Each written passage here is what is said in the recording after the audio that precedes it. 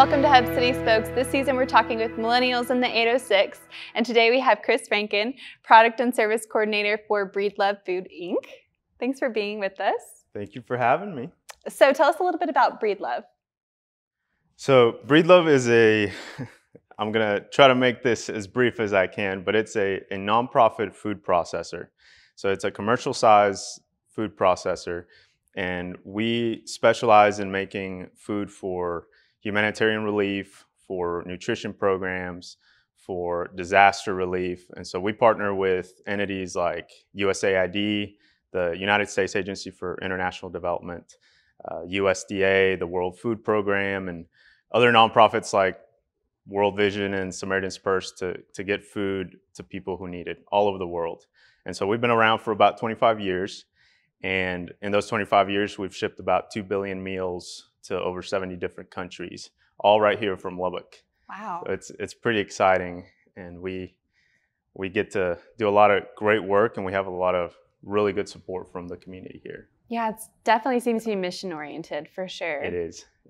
That's awesome. So tell us a little bit about your background, how you came to know Breedlove. Sure. Long story short, I was born in Colombia, South America, and my parents were missionaries there. And so I grew up there until I was about 10, and there's a civil war in the country, very, very rough situation. So we had to flee the country pretty quickly. And my grandparents lived in Lubbock. So we left there, came to Lubbock, obviously didn't know English, complete culture shock. And I still remember, I grew up in the Andes Mountains, so I'd never been out of the mountain at all. I had no idea what that was like. And right before we got here, somebody told me, this isn't the Andes Mountains. Yeah. You can see for miles. I mean, it's flat, it's great.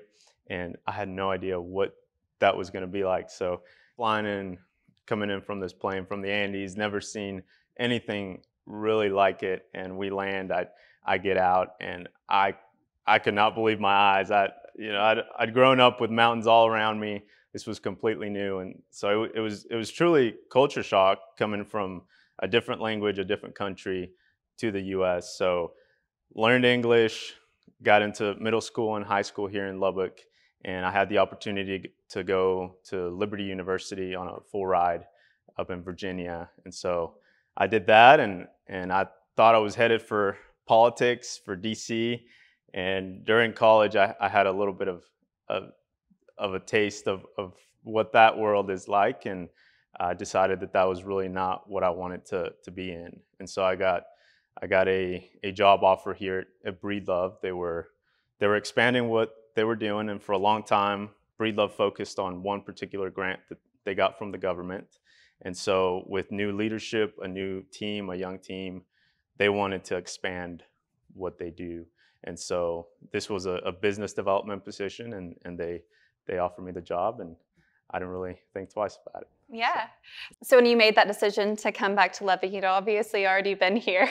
So yes. What were you thinking when you accepted that job? And I'm assuming Lubbock was part of the decision in making that choice to come back.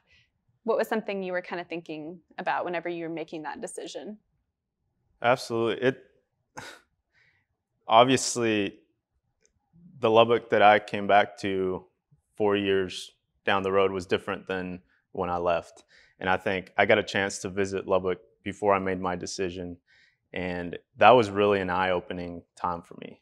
When I was in college, all I was thinking about was, the job, the future, but getting a chance to come here and see the community and how much it had grown and changed in just 4 years, I think it really gave me that same excitement that new job did, of coming back to a place that was growing, that was focused on expanding, and that it was just getting better and better and better. And it was absolutely part of the decision. And obviously there was some community here for me, but I also knew that I was going to come to a place where I could create an even better community, build more friendships and relationships. So it seems like every step, every chapter of our life, right, is we may be in the same place, but it's different in some way or another. You know, you're making new friends, or you're in a job versus in school, and it just, your environment changes, even if you're in the same city. It's kind of interesting. But so what's something about your job that you really love doing in Lubbock? Like, can you talk about the business community in Lubbock? Sure. I think as a young professional coming into a economy like Lubbock is pretty exciting, because I think a city's like a business. If you're diversifying your sources of income, you're going to be pretty well protected from the ups and downs of the economy. And so I have friends that live in a lot of other cities that, with these huge downturns, they're losing their jobs left and right, and then they have a really hard time finding other jobs. And so coming into a place that, I know that if one sector of the market goes down, even if it's the one that I'm in, I still have opportunity. I have really the capability of supporting my family and continuing to make progress in my career. So as far as looking at it from a young professional, it's an incredible place to be. And especially during this COVID crisis, seeing how just the city of Lubbock came to the aid of businesses, of individuals that were really affected, and they went so much farther than the federal government, than the state government. And so to be able to have that community, I think that's such a benefit, whether you're in the workforce or you're coming here to start a business. It's really a no-brainer. Yeah, absolutely. Yeah. What do you guys like to do for fun, you and your friends or your family? I obviously grew up in the mountains. I love hiking. I love the outdoors. So any chance that I get to go either hunting or fishing or backpacking, I take it. So that's really an outlet. Anything to do with working at a ranch or anything like that, we try to do that as well. And I love anything that's a sport. If it's got a ball, count me in. So man, you're in the perfect place for all of those things. We're like so close to the mountains to go skiing or camping or whatever. And there's great hunting up here and awesome opportunity to get outdoors and everything. And then obviously you've got Texas Tech football or basketball. So you're like set. You landed like right where you like all the things that you love. It's a great place. And I think you can talk about quality of life, really. And it's, the economic part of it is one aspect of it. But, you're at work for a certain amount of time.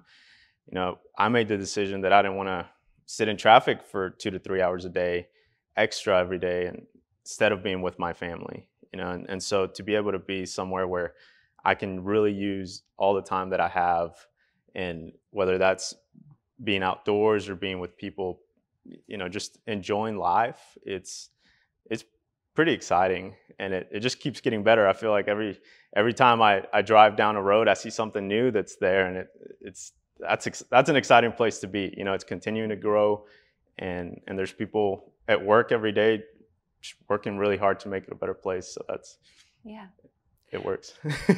So if someone were asking you, maybe they're considering moving back here, what would you tell them about Lubbock? I'd say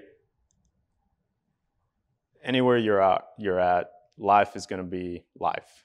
You're going to have to do the same things every day, no matter if you're, at the beach or in the plains or in the mountains. And so it's really about the community that you're around, and it's about really being able to make those daily, just everyday things special and worth it, and be somewhere where you can really enjoy what you have, and be able to give back to a community that when there are hard times, that they're going to also be there to have your back. Absolutely. Time is precious, and we don't get any more of it, for Absolutely. Sure. So if someone's wanting to know more about Breedlove or wanting to help in some way, how can they do that?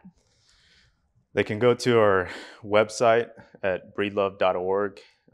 They can really find us on GuideStar or any other place where you can look at nonprofits. And I'll say this, it's a really great place to work.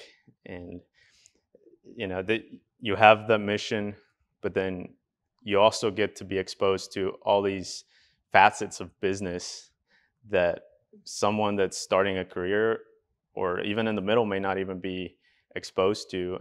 And I'll use even me as an example. When I was first came on there, I was brought on to vet and coordinate with possible business and distribution partners.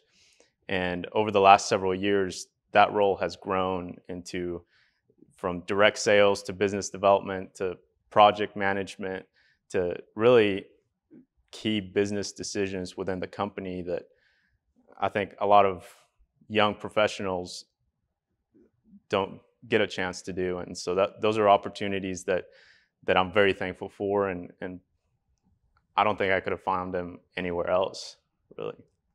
Well, we're glad you're here for sure. And someone should have told you when you got off that plane that you're on the mountain. You're sitting at 3,200 feet in elevation. So don't worry, there is a mountain up here and you're at the top of it. This is what the top of the mountain looks like. Exactly. Yeah, absolutely. Well, thanks, Chris. We really appreciate it. Well, thank you. For more stories like Chris, check out podcast.lubbockeda.org. Thanks for joining us.